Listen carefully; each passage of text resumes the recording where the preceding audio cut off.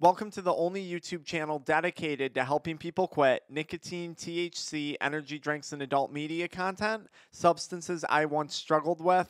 At the end of the video, to learn more about our free and paid program resources, be sure to check out the pinned comment or the link in the video description. Today, I want to talk to you guys about some of the real cost of smoking that I incurred.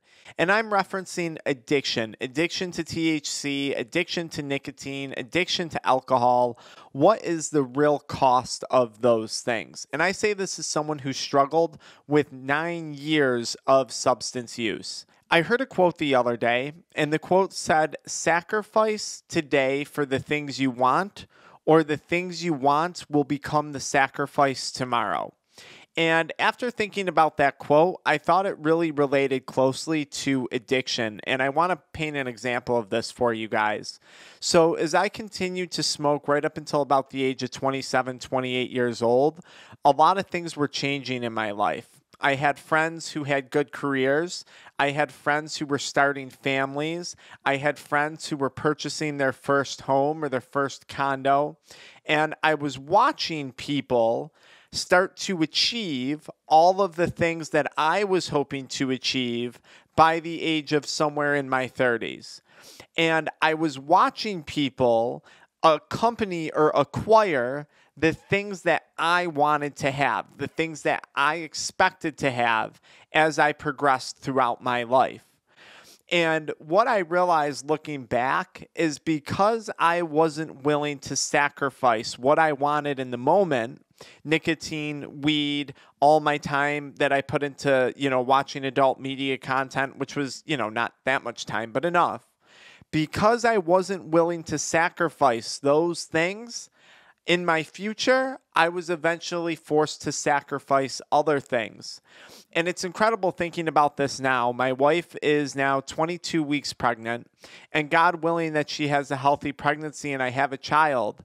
I look back and I think, oh my gosh, there was a point in my life where I was willing to sacrifice marriage, a steady relationship, potentially the birth of a child, a son, for weed addiction, for nicotine addiction, for addiction.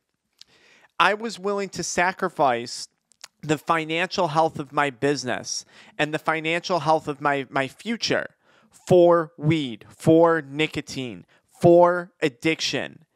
And if you're watching this video today and you're thinking about quitting smoking weed, quitting smoking cigarettes, I think you have to ask yourself a central question. How much more are you really willing to sacrifice for this addiction? And whether or not you know it, you're going to sacrifice something. Because come the future version of you, you might want good health. You might want a steady relationship. You might want a bigger business. You might want more financial security.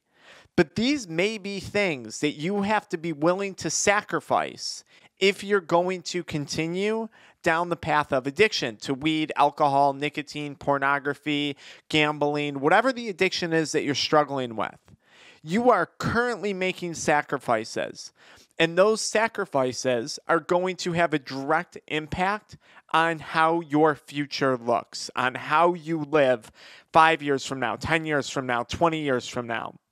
Having the time that I've had now away from these substances, away from these drugs, it just amazes me the power of addiction, that I was somehow convinced that the sacrifices that I was making to maintain addiction were worth it. Because had you asked me at one point, it's worth it. It's not that big of a deal. It's just a little weed. It's just a cigarette. It's just a vape. And it amazes me that I was willing to put that before my future health, my future income, a potential future family.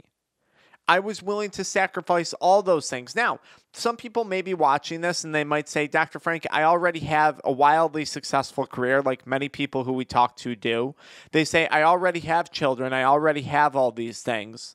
But I do want to quit, but I'm not sure why. I'm not sure why I want to quit.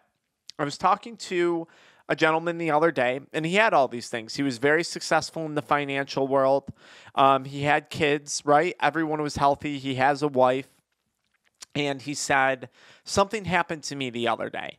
He was at one of his children's wrestling events, and it was his daughter. So it wasn't wrestling. It was more like the MMA karate style type fighting, something along those lines. And his daughter was in this like championship match, and the match wasn't really going anywhere. So he figured, okay, I'm going to go step outside and I'm going to have a hit of my vape and, maybe a little bit of weed, maybe. So he steps outside, catches a buzz, comes back in, and in the time he was outside, his daughter had won the match. She won. She secured it. And he missed it. And his wife was like, you were the first person she was looking for because you got her into this. And for those, 5 minutes you were outside, you missed the whole thing. So he sacrificed that moment. He sacrificed that time with his daughter for addiction to nicotine. I don't remember if he smoked weed or not when he went outside, to be honest, but he made a sacrifice for addiction. He sacrificed his time and he sacrificed a moment that happened to be a really important moment to his daughter. So whether or not you realize it, you are already sacrificing things. And the scary part about this is, for many of you, it might not hit you until you're 5 years from now, 10 years from now, and you don't have the things that you want. You don't have the things that you expected to have.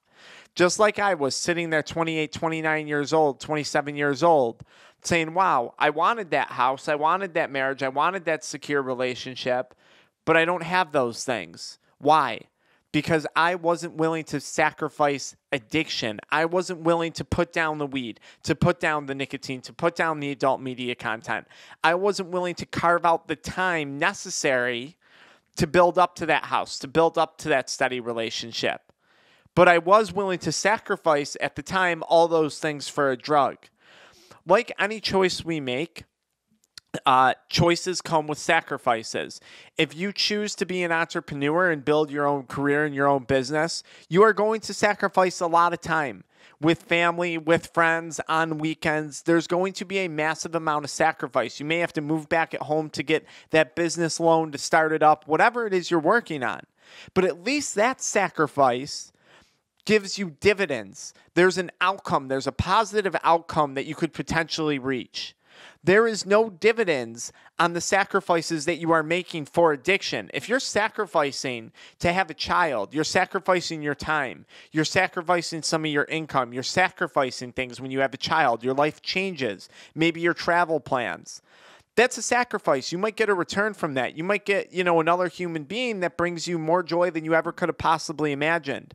What is the return on the sacrifice that you are making for addiction?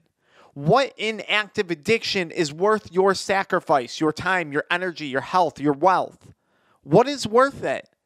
Because if you can't answer that question, I think now is the time to reassess that behavior. And if you need help with shifting the mindset, if you need help making sense of this, check out the pinned comment and consider booking a one-on-one addiction recovery coaching call with myself, right? I'll walk you through it, or download our free 80-page PDF on quitting, or follow me right into the next video where I explain a little bit more about addiction and how you can start to make sense of this whole mess. I'll see you in one of those 3 spots.